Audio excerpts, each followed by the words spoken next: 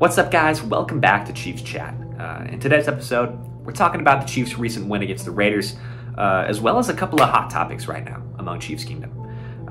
We're sitting here, 8-3 record, looking like a Super Bowl contender once again. But there's always a couple of things about this Chiefs team every single season that needs to be improved. There's always a couple of things that, we can evaluate about this team, especially sitting here in the middle of the season and say, man, this is something that we might be concerned about moving forward as we try to make a push into the playoffs.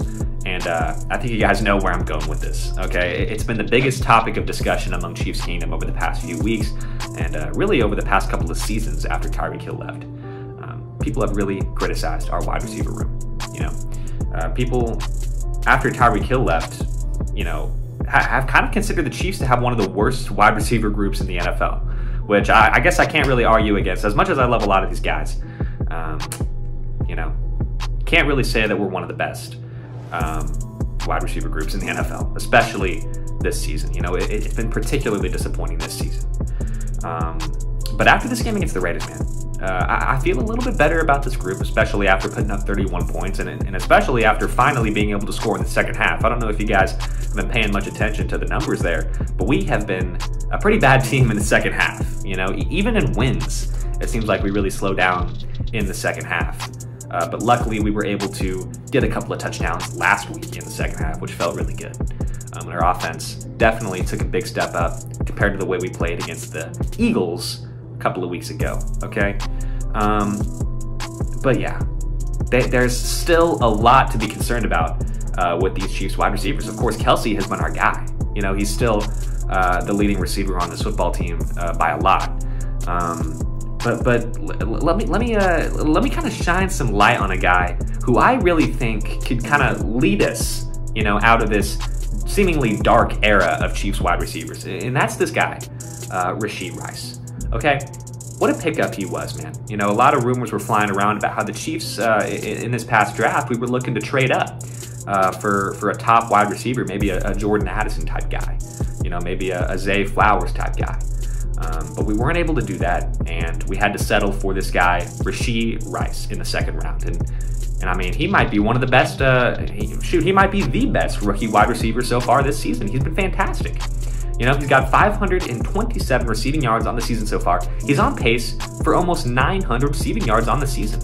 And he's already got 5 touchdowns, and that would just be a fantastic rookie season for this guy, Rashee Rice. He has been our most reliable wide receiver. I mean, who saw that coming? This guy, Rashee Rice, okay, coming in, being the guy for us.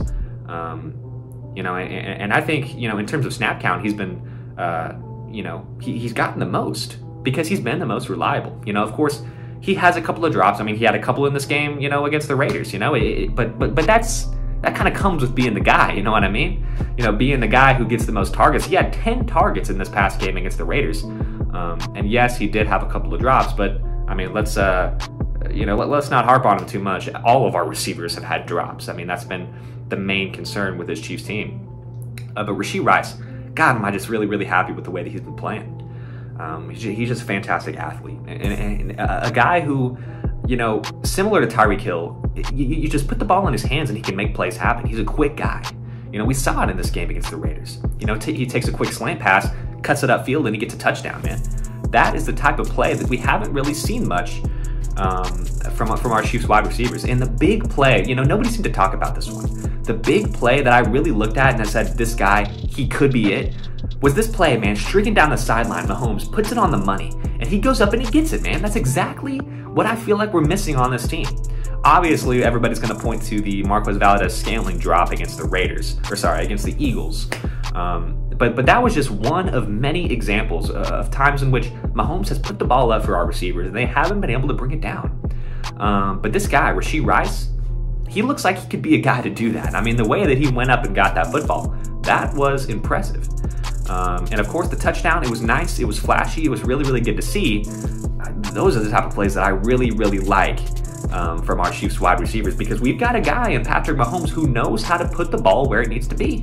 He knows how to put it up. He knows how to make those big plays.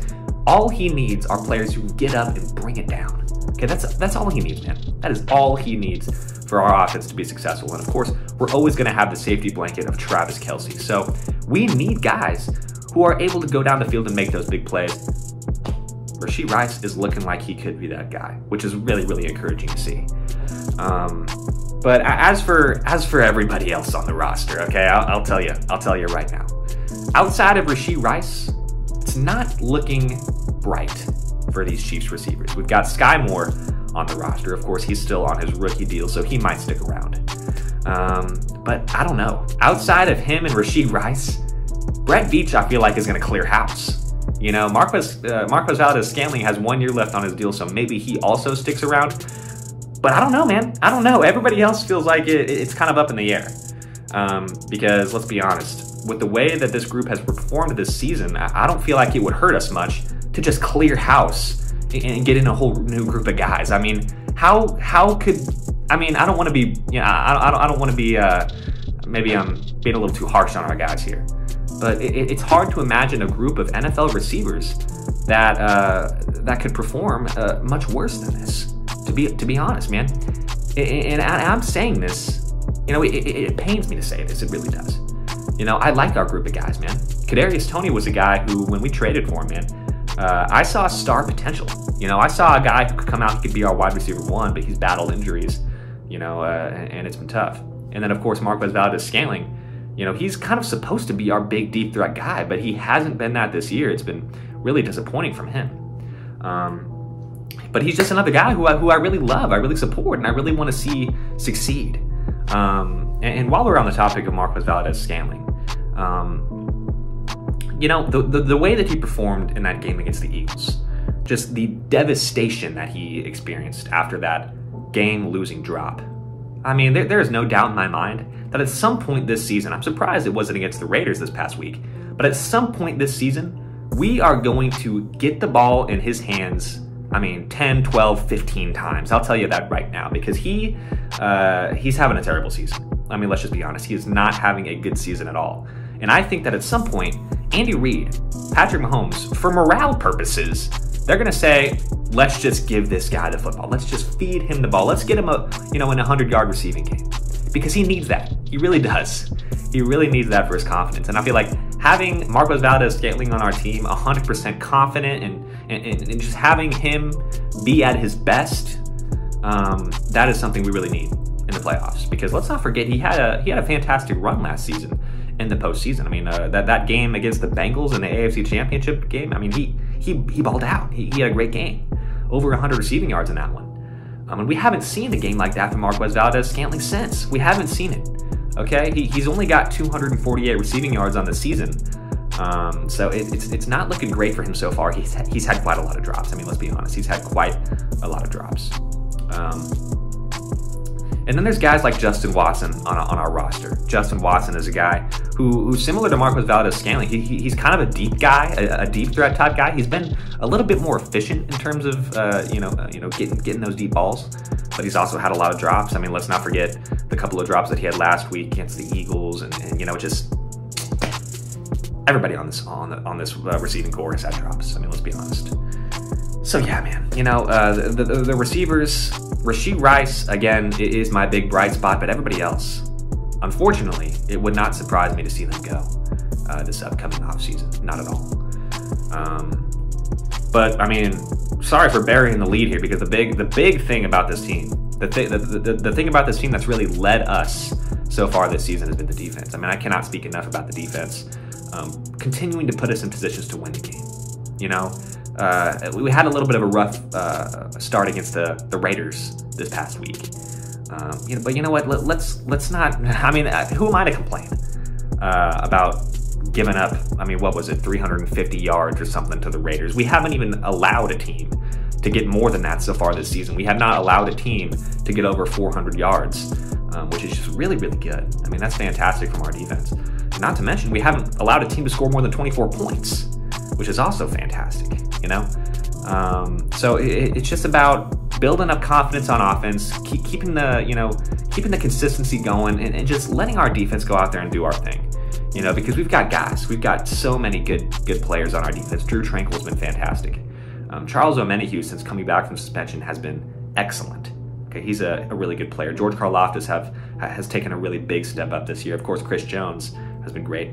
And gosh, I just love our group. L'Jarius Sneed has been our #1 corner, man. He had a tough assignment this past week against Devontae Adams, but, you know, other than that, he's been pretty locked down. So, can't complain, man. Cannot complain at all with our defense. We've been fantastic. So, you know, moving forward, it's just about gaining confidence, you know, getting our receivers back on track, and continuing to win football games, because we seem to be, you know, despite the struggles on offense, we, you know, are continuing to do that, winning a lot of football games, looking like a championship season.